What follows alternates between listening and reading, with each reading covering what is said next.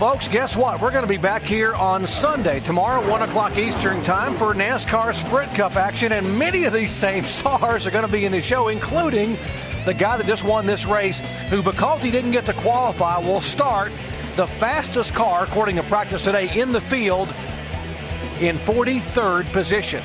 1 o'clock Eastern time, our coverage begins tomorrow. Let's go down to Shannon.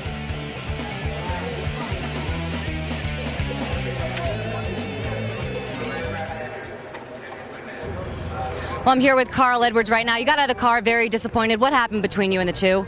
Well, first of all, congratulations to Marcus. It's good to see a Ford in victory lane, but I just locked up the rear tires on the restart and slid down in there. I shouldn't have been in there, and I ran into Clint, of all people. So it's just it's my fault. It was a mistake, and I just couldn't get the thing stopped. I did everything I could to get it stopped, and he had no clue I was there, because I shouldn't have been, and we ended up wrecking. So my apologies to him and his fans. All right.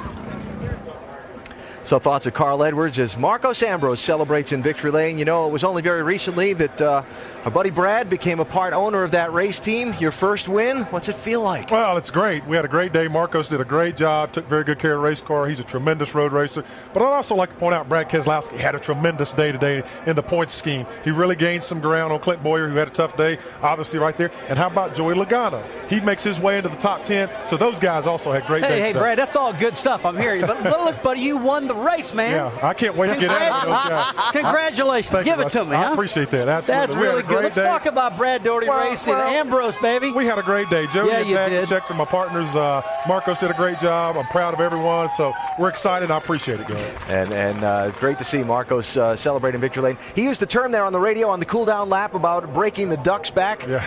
I believe that's a cricket term, kind of like a U.S. term for getting off the schneid. We don't do that in West North Carolina. I know you don't do that. What do you think he meant when he says he's going to have a couple cans? What is that? Yeah, I think he'll do that probably tomorrow Soda night, pop, too. baby. Soda pop.